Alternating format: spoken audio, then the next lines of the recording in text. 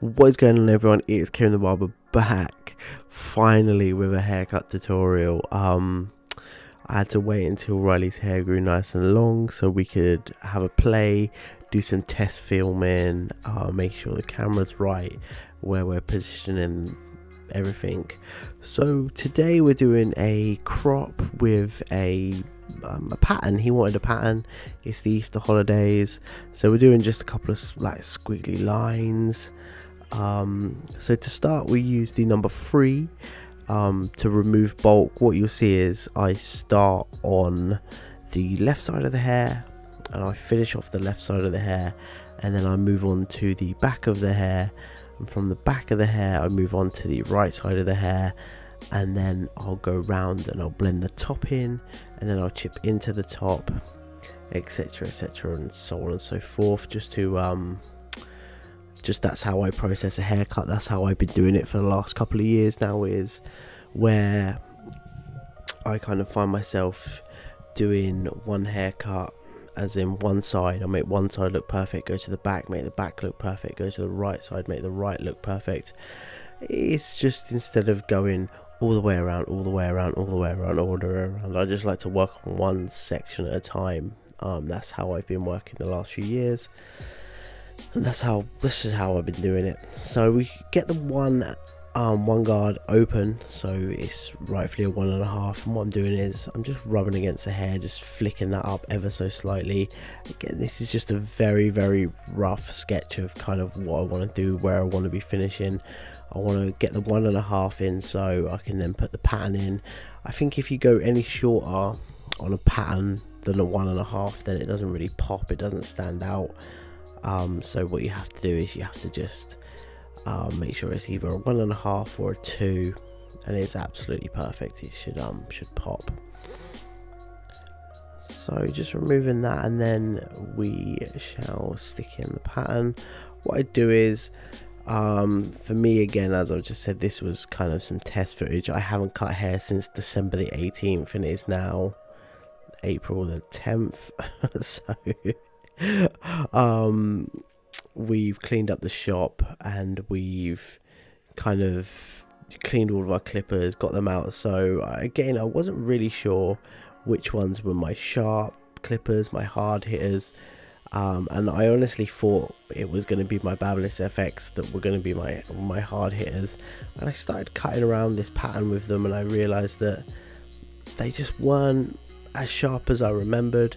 Maybe it's because where I've gapped them, I've not gapped them too close, or I'm not really sure. I'm gonna have to take a proper look at them. They are putting in the line, but they're not putting in the line as smooth as I want to. I'm constantly having to go over that line, and you can see that I'm using, just on certain parts, just the corner of the blade just to flick round and across, and then I'll come down flat when I'm doing the straight lines. And then what I'll do is I'll just go across. But again, with these Babyliss, I honestly thought they were going to be my hard hitters, because they were when I left just before Christmas.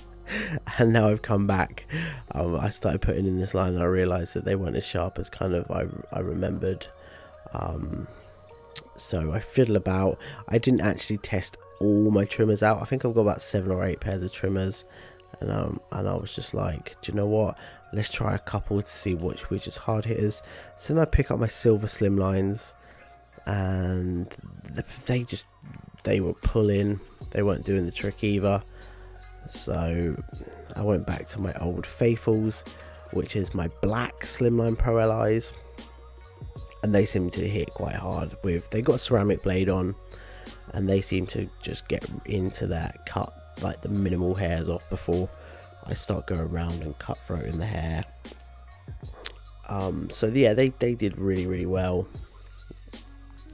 And then straight after I started, before I kind of cutthroated this around, I started blending in like the sideburns, so going around the edges, getting the shape up, and then I started taking it off, because with a pattern you don't want to take this too high. And so what I did was I kind of did just a taper, very small taper, just around the ear, just around the edges, because if I took that up any higher, it would take detail away from the pattern. You want that to stand out.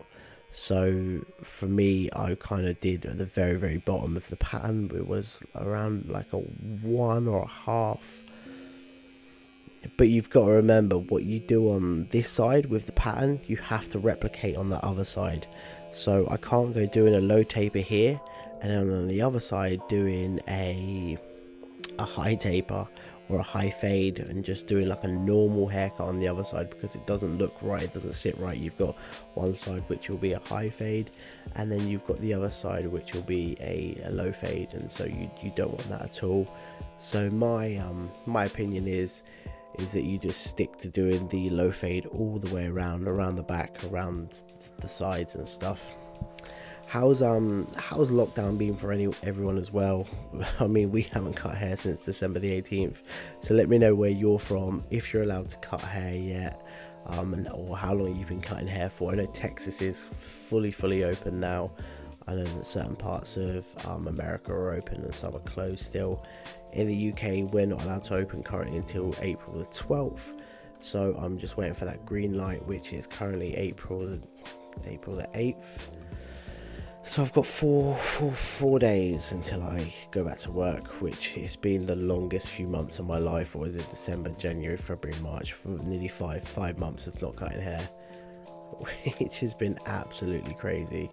Absolutely crazy. I've never not had a holiday this long in my whole life. So yeah, how's lockdown affected everyone?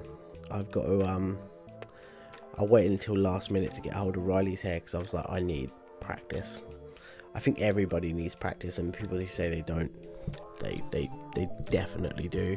So I thought there's no better person to practice on than my son. So this might not be the best haircut, but this is still my method of cutting hair. I think it turned out pretty well, I'm not gonna lie to you. He was really happy with it, and that was the main thing. But not cutting hair in 5 months, it's absolutely horrible, because you think you're going to lose your spark, or you're going to lose what you had. So it was nice to just get in the chair a few days before and cut some hair at least. I've cut my own hair, which it's completely different from cutting someone else's hair. So I have picked up clippers, but just to trim my mustache and my kind of beard as such, and then just get myself a little tidy up. But yeah, so I think what we're doing is we're going in on the day before, we're going to tidy up, we're going to give all of our staff, we're going to give each other haircuts and stuff like that, that's going to be nice, because it gives us then, if you can all do a couple of haircuts each and stuff like that before we open, we've all had a little bit of practice. So now with the blade, I'm just going to blade up the pattern, which I have done, and then remove the hair, and it makes it really pop, it makes it really stand out. Now here's a little trick that I learned recently. I say recently, I've learned this trick. Is if you have a child or a kid or even an adult which is quite skinny, where they have that bump in the back, right at the bottom of their neck, where their hair kind of bumps into the back. Now my trick is to keep their back and posture nice and straight, and make them look to the right, so not their whole body, keep their back nice and straight, arched up, and make them spin their head just to the right or to the left. And what that does is that really stretches out that piece of skin, and then you can cut it whichever way you like. You can blend that in. I'm gonna show you in a second how that works. It is such a simple technique, and I never ever knew about it, and then someone said, why don't you do this? And I was like, why don't I do that? So as you can see, the bit in the middle is really dark in the minute, but I don't plan on keeping it like that. Obviously I'm going to go with a shaver. So you can see this bit here, turn the head all the way around, and that completely then stretches that bit out. So now it's completely flat. I can take my trimmer, go up, and there we have it. As you can see, I'm slightly following the hair, so I'm coming up on one side now to start that skin fade, coming up and around towards the other side. I've done podcasts, but I haven't actually talked to myself. I say this is talking to myself, this is talking to you guys. haven't done this in a long time as well, so I'm still a bit like, oh my god, I'm talking on the mic again to myself. It's a bit, so let me know how I'm getting on. I apologise if I'm sounding a bit stuttery or I'm talking too much and I'm annoying you. I apologise. I'm just first video nerves. I haven't cut hair in a long time, and I haven't edited a video in a long time. So yeah, it's just me getting these haircuts out now. I hit 103,000 on YouTube the other day and I was gassed. So if you are new to the channel, do not forget to hit that subscribe button, the like button, give me a comment.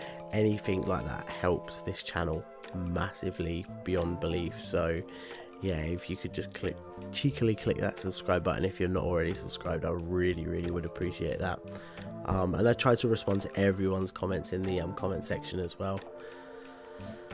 So I can't wait to get back to work as well, because we can start Barbering 101 again. I've got the list of Barbering 101 stuff that I need to do, and so we're going to be doing that within the next few months. Finish that off. I think I got to episode 6 and there's 15 episodes.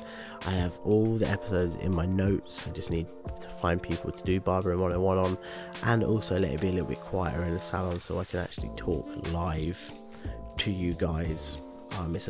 It's harder to narrate a video doing Barbering 101 than it is just being live and just talking naturally while you're explaining the haircut live. It's a lot easier. So yeah, now we're just going through the motions. We're going through the 1.5 to a 1 to a half. And what I got the Ergo do a magnetic guard what fits the walls, so they're really good, but nothing replicates the half guard that will do.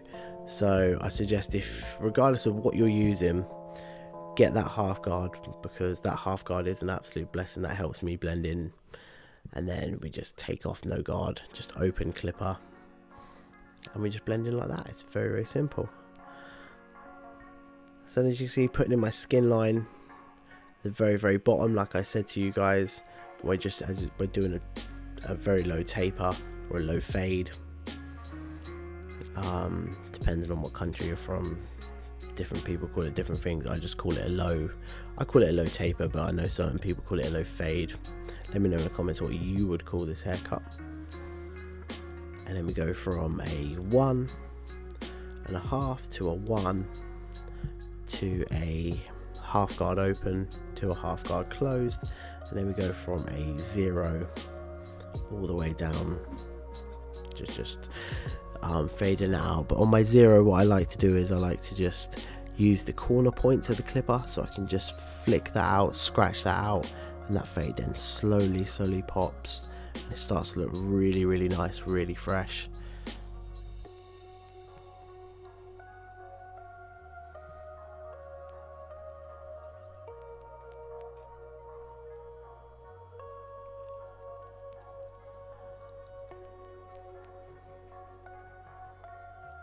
So as you can see, what we're doing here is just flicking that fade, scratching that out. There's nothing more to it really, other than a fade can last as long as you want it to last. I'm just stretching the skin out half to go down to my quarter, then go down to my 0, just flicking up, flicking out, using them corners, scratching away very slowly, just making sure it's absolutely perfect.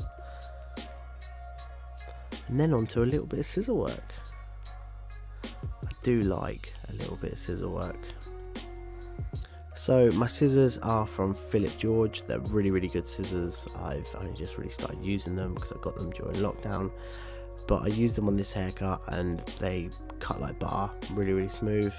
I've never had rose gold scissors before, so they're really nice. Anything that I've used will be in the description down below for you to get a hold of. So with scissor work, you're coming up at a 90-degree angle. You can see I'm going into the hair, then pulling back out. I'm not going into the hair and cutting. Going in, pulling back out, cutting up at a 90-degree angle. combing that right back down just to make sure there's no lumps and bumps. You'll see heavy parts of the hair where you need to cut. I'm leaving, you can see from the crown upwards, I'm kind of leaving that because that is